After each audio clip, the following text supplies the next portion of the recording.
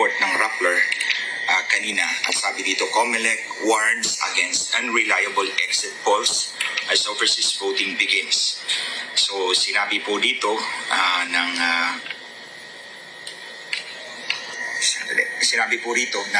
COMELEC na ang pagpalabas daw ng resulta bago pa man matapos ang halalan ay hindi pinapayagan ng batas. At sinabi dito ng abogado ni Leni Robredo na si Attorney Emil Marañon III na ang premature na pagpalabas ng resulta ng exit polls ay election offense. Tila ba tinatakot ang ating mga kababayan na ilabas yung resulta ng kanilang pagbibilang ng kanilang boto.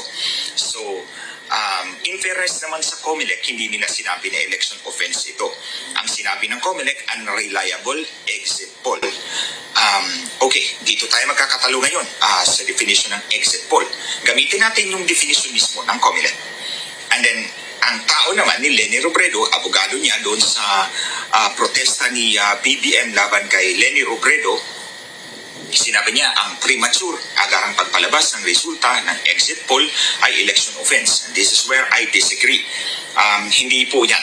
Now, ganito po yan mga kababayan. I have always espoused the idea, the principle na tayo mga botante ay malayang magpalabas ng ating choice kung sino ang binoto natin. Kaya nga po sinasabi ko, yung pagkuha ng picture ng iyong balota o pagpalabas ng sino man ang binoto mo is part and parcel of our freedom of speech and expression.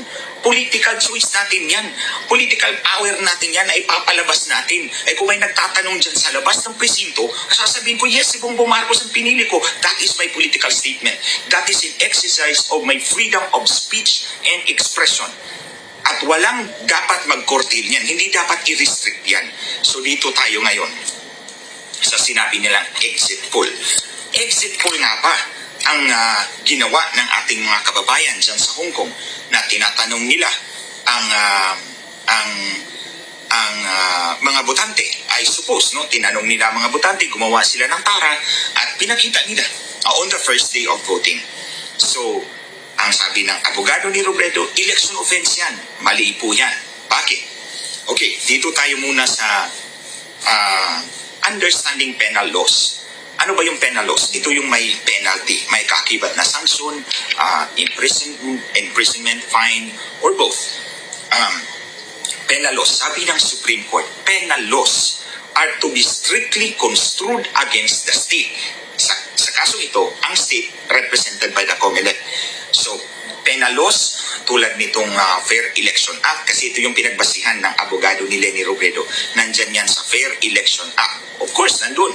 Sinabi na kapag premature ang pagpalabas ng resulta ng exit poll, then it is an election offense. Walang question dyan. But dito tayo magkakatalo ngayon sa definition ng exit poll. Kasi nga, penal laws are to be strictly construed against the state, against the COMELEC, and liberally in favor of the accused. So, liberal ang interpretasyon ng batas pabor sa akusado. Kaya nga, palagi natin sinasabi, maraming karapatan ng akusado kaysa gobyerno. That's part na penal laws, pabor talaga sa ang interpretation. So, kung may dalawang interpretation na magkasalungat, yung pabor sa akusado ang i-adapt ng korte. Now, sabi ng Korte Suprema, this is a well-entrenched rule. Well-entrenched rule, sabi ng Korte Suprema. And to quote the Supreme Court, penal laws are not to be extended. Hindi mo dapat i-extend, hindi mo dapat i-enlarge by implication, intendments, analogies, or equitable considerations. Penal laws are not to be strained by construction in order to spell out a new offense, para gumawa ka ng bagong kasalanan, or to enlarge the field of crimes, or multiply felonies. So kung ano man ang interpretasyon na pabor sa akusado, yun ang gagamitin natin. So that would result in an acquittal. Now, ito po ang sinabi ng Korte Suprema sa kasong Centino versus Honorable Cornelius and People. Now, dito tayo ngayon magkakatalo. Sabi po ng abogado ni Leni Robredo, election offense yan sa ilalim ng Fair Election Act. Ganon din ang sinabi ng COMELEC, Fair Election Act. Now, ang Fair Election Act is Republic Act 9006. tingnan po natin yung kanyang Declaration of Principle in Section 2. Sabi po ng Fair Election Act, Declaration of Principles in Section 2, it's all about supervision and regulation of the enjoyment or utilization of all franchises and permits for the operation of media of communication or information to guarantee equal opportunity for public service. So hindi po sa cloud dyan ang ordinaryong mamamayan, kasi ang pinag-uusapan ng Declaration of Principle ng Republic Act 9006 ay regulation ng enjoyment or utilization of all franchises and permits for the operation of media of communication and or information. Hindi po sa cloud ang ordinaryong mamamayan kung ipapalabas ko ang resulta ng aking ginawang pag-account ng boto ng mga botante. Kasi media of communication or information ang sinasabi ng Declaration of Principles. Ang saklaw, enjoyment or utilization of permits or franchises. So hindi po kasama dyan ang taong bayan. So I submit na hindi siya applicable sa ordinaryong mamamayan. Kung ilalabas ko yung gusto kong ilabas na ito yung binoto ko, ito yung tinara ko na mga boto na mga taong bumoto sa presinto. Pangalawa, dito tayo naman sa definition ng exit poll. Ito yung pangalawa, bakit hindi saklaw yung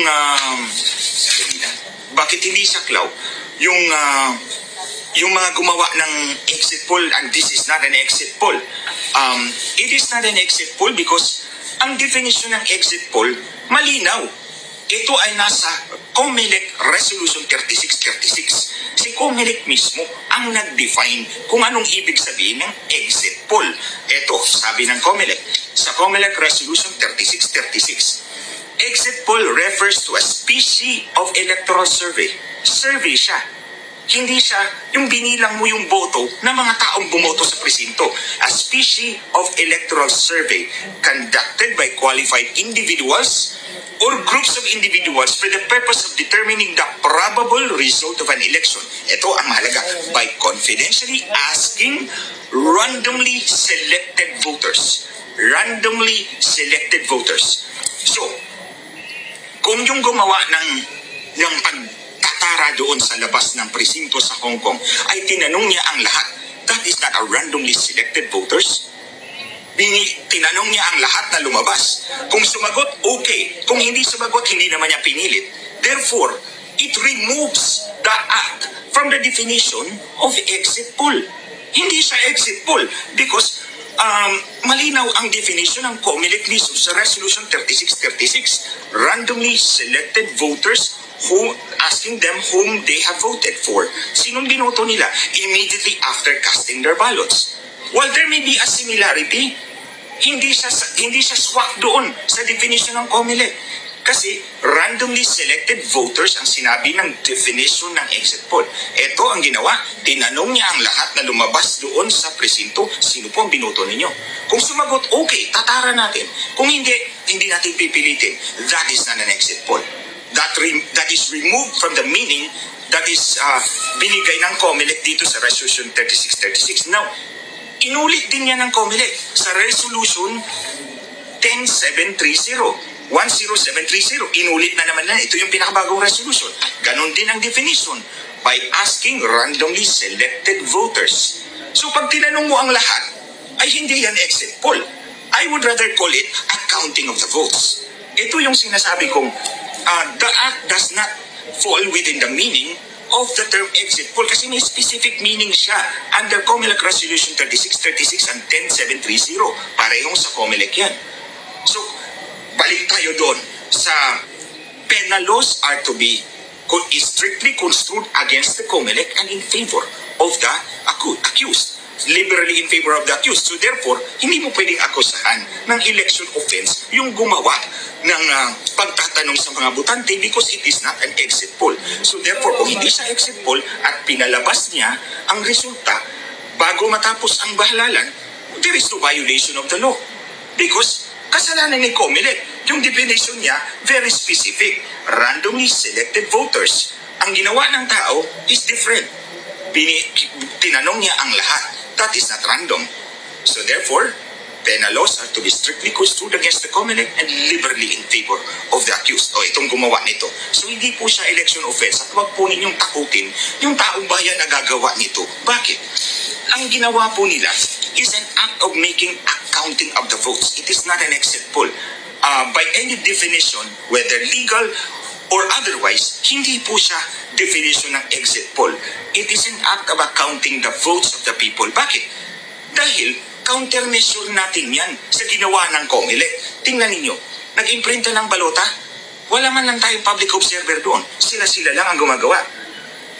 Nag-replicate ng SD card, naglagay ng laman ng SD card, wala tayong tao doon. Walang public observer doon. Sila-sila lang ang gumawa. Yung source code review. Okay, ito source code review, pinare-review daw sa atin. Pero, nandyan sa rules ng COMELEC. Nandyan sa kontrata pala ng COMELEC at Smartmatic. May kinalaman si Smartmatic sa paggawa ng guidelines. Akala ko ba si COMELEC ang nagpapatakbo ng eleksyon natin? Ba't nakikialam yan si Smartmatic? Tingnan po ninyo yung terms of reference nila. Yung kontrata ng COMELEC at Smartmatic. Nakikialam si Smartmatic kahit sa paggawa ng guidelines of the votes. It is not an exit poll. By any definition, whether legal or otherwise, hindi po siya definition ng exit poll. It is an act of accounting the votes of the people. Bakit? Dahil countermeasure natin yan sa ginawa ng COMELEC. Tingnan ninyo, nag-imprinta ng balota, wala man lang tayong public observer doon. Sila-sila lang ang gumagawa. Nag-replicate ng SD card, naglagay ng laman ng SD card, wala tayong tao doon. Walang public observer doon. Sila-sila lang ang gumawa. Yung source code review. Okay, ito source code review, pinare-review daw sa atin. Pero, nandyan sa rules ng COMELEC. Nandyan sa kontrata pala ng COMELEC at Smartmatic. May kinalaman si Smartmatic sa paggawa ng guidelines. Akala ko ba si COMELEC ang nagpapatakbo ng eleksyon natin? Ba't nakikialam yan si Smartmatic? Tingnan po ninyo yung terms of reference nila. Yung kontrata ng COMELEC at Smartmatic. Nakikialam si Smartmatic kahit sa paggawa ng guidelines. Akala ko, dapat ang gagawa ng guidelines ay purely si COMELEC. Dahil siyang nagpapatakbo ng eleksyon at hindi makikialam. Ang pakialam merong Smartmatic na yan because they could always protect their interest by limiting or restricting the source code review.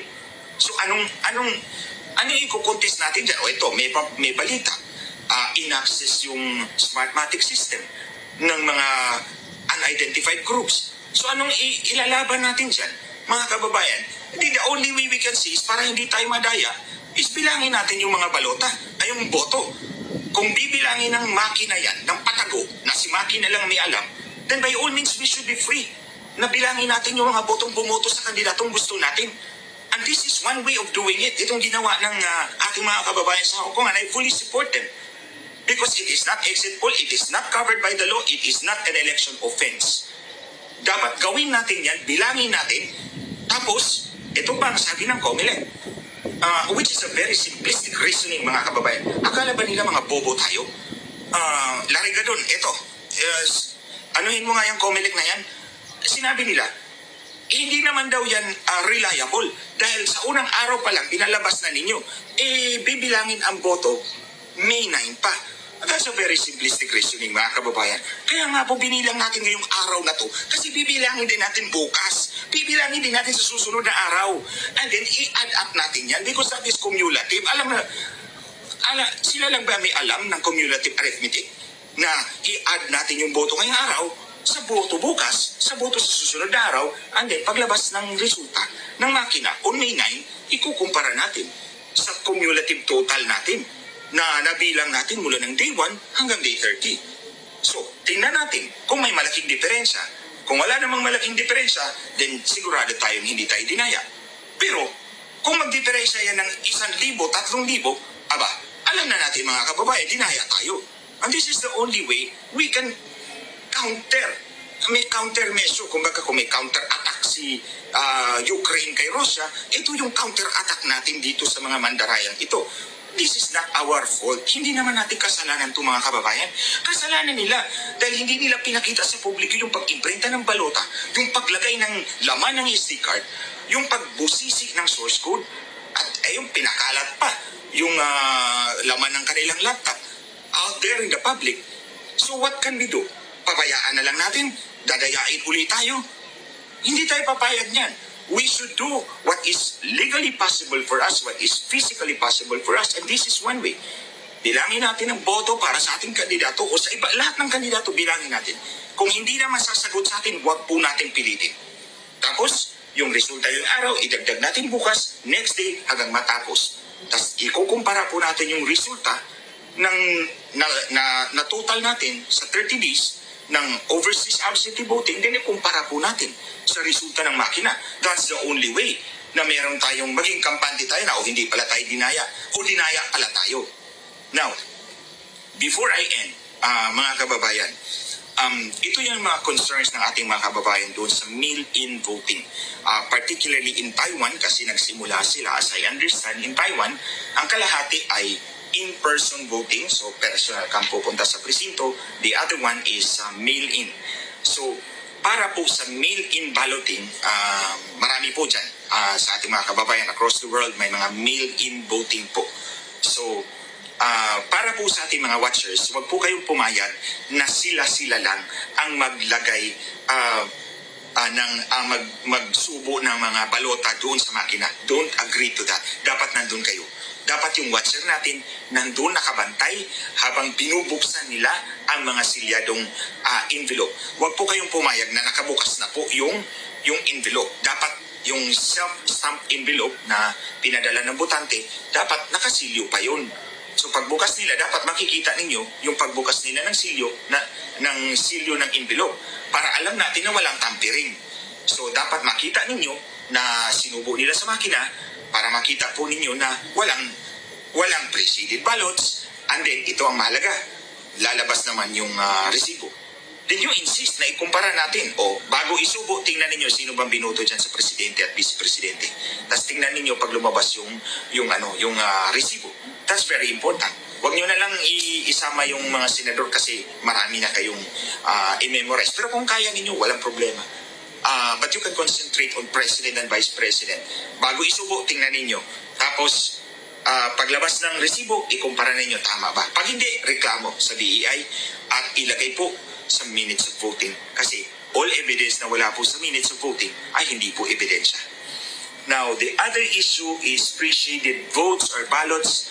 Meron pong dumating sa akin na report na ang natanggap niya may shade na po. Huwag po ninyong tanggapin pag may shade na po yung balota. Huwag po ninyong tanggapin, ibalik po ninyo sa consular official or embassy staff at sabihin po ninyo, hindi ko tatanggapin yan, bigyan nyo akong bagong balota, and then i-register po ninyo yung complaint ninyo. Tandaan ninyo, pag wala ang complaint ninyo doon sa minutes of voting, hindi po yan ebidensya. So magtulungan po tayong lahat mga kababayan. Ulit, balikan ko, itong pananakot ng abogado ni Lenny Robredo, huwag po kayong matakot dyan because the act itself of asking voters, lahat ng botante, tatara natin is not actually an exit poll.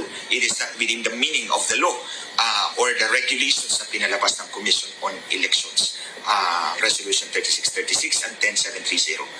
And on the other hand, ang Republic Act 9006 is not for, hindi po para sa atin yun, mga ordinary mamamayan, mga payak na mamamayan, para po yun sa media of communications and communication or information.